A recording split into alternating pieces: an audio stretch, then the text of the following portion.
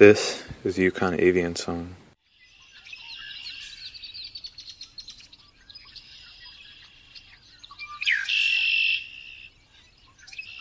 Horsebarn Hill is a favorite spot for students on campus and local residents.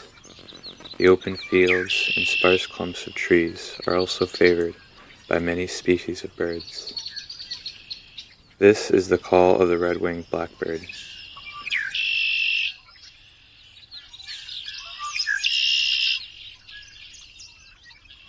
Local birders have recorded seeing red-winged blackbirds on Horsebarn Hill from February to November.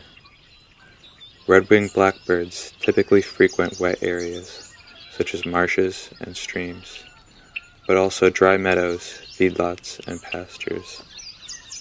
All of these habitats can be found around Horsebarn Hill. A good place to easily see them up close is walking on the Horsebarn Hill Extension Road that runs between Horsebarn Hill and 195. Male red-winged blackbirds like attention. Listen for their call, then scan the area for a blackbird with a patch of red over yellow towards the top of their wings. They tend to stick to perches off the ground.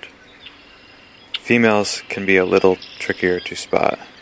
Their streaky brown color blends in with the ground, which they favor over the high perches of their male counterparts.